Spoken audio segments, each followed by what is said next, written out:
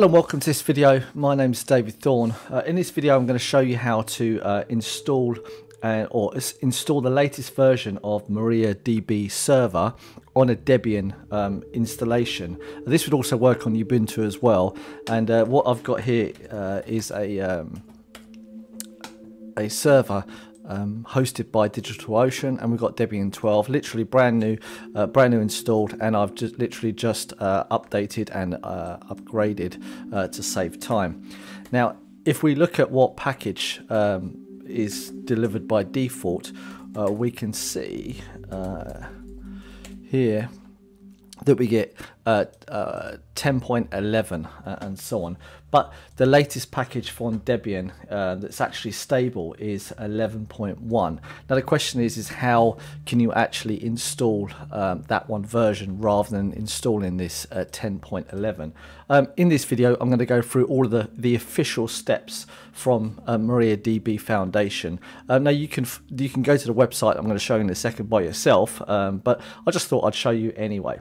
Okay, so the website that I'm talking about is this one, MariaDB download here, and I've already selected the thing I want is a Debian 12 bookworm, and I want to have the 11.1. I don't want an RC, the release candidate, I just want 11.1, and we're going to download from the Frankfurt Mirror.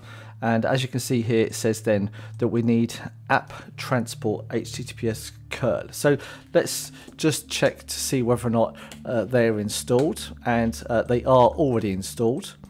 And now the next thing is we want to make this keyrings directory. Let's just see whether this keyrings directory is there first.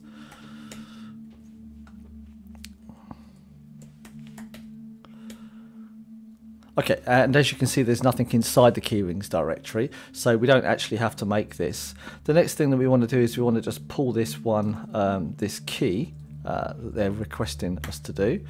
So that's now done, and that was then saved to, if we run this again, we've now got this MariaDB keyring PGP, which is super.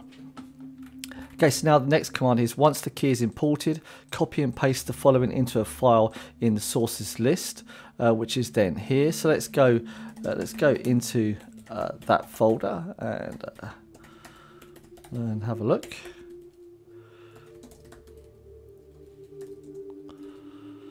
And as you can see, there's no, they said, yeah, sources list, and there should be then a MariaDB sources file here. So let's go ahead and open that up. And we want to paste all of this junk inside there. So let's just copy this and paste that all in and save this.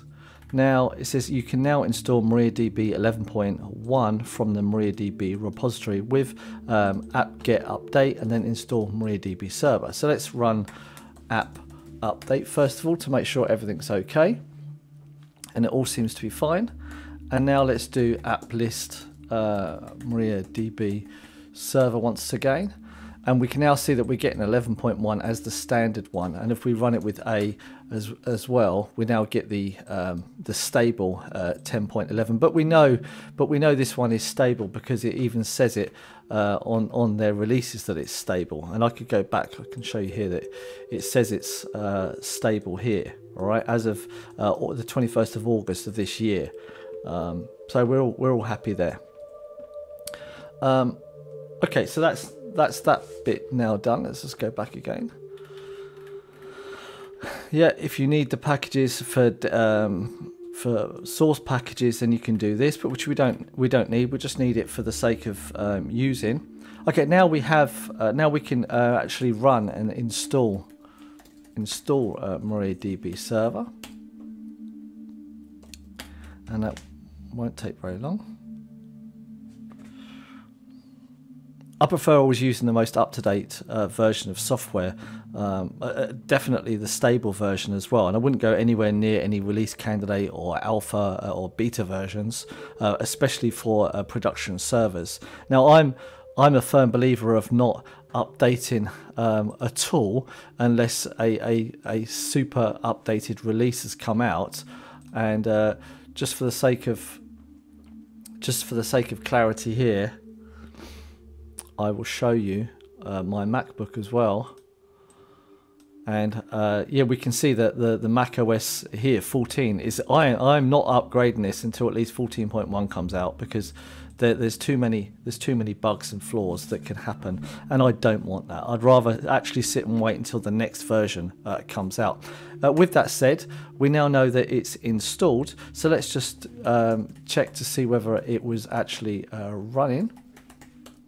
And we do. It is running, which is super cool. So we can now just say MariaDB, and we get access to this. And we already see that we've got server version here, but let's just run select version just for the sake of it, and we get the same information here.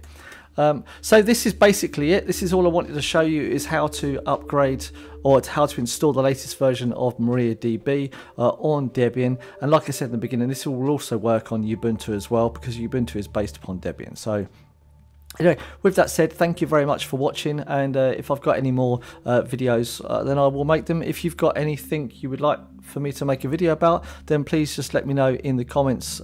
Yeah, and I'll see what I can do about it. Otherwise, thanks very much for watching, and I'll see you next time. There may be a video on the screen right now that I think, or YouTube thinks, you might want to watch. Okay, bye then, ciao.